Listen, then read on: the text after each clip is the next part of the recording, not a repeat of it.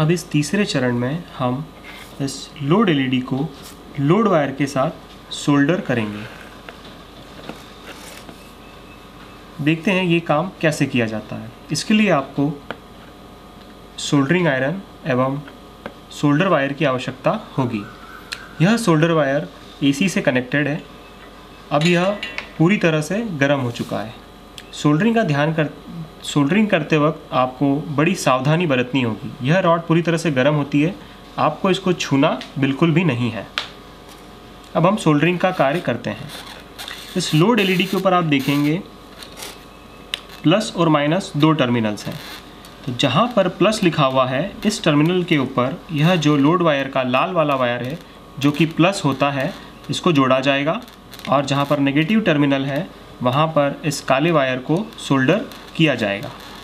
आइए अब हम सबसे पहले इस लाल वाले यानी कि पॉजिटिव टर्मिनल वाले वायर को इस लोड एलईडी के पॉजिटिव टर्मिनल पर सोल्डर करते हैं। सबसे पहले आप सोल्डर वायर से थोड़ा सा सोल्डर इस रॉड के ऊपर लेंगे।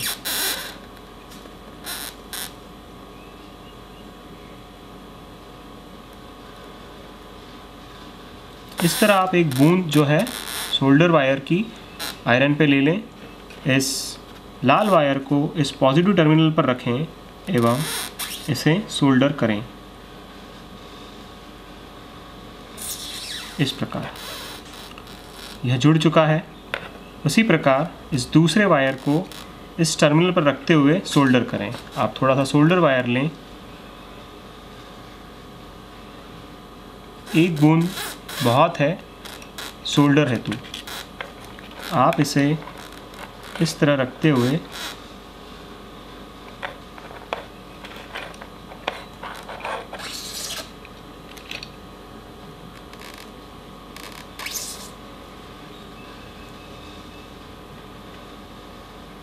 ये देखिए, इस प्रकार यह दोनों वायर्स प्लस और माइनस टर्मिनल्स पर सोल्डर हो चुके हैं। इस बात का ध्यान रखें, सोल्डर जो है चमकदार हो तथा मजबूती से किया गया हो। देखिए, आप इसे खींचकर जांच सकते हैं कि यह दोनों टर्मिनल्स बहुत मजबूती के साथ सोल्डर किए गए हैं।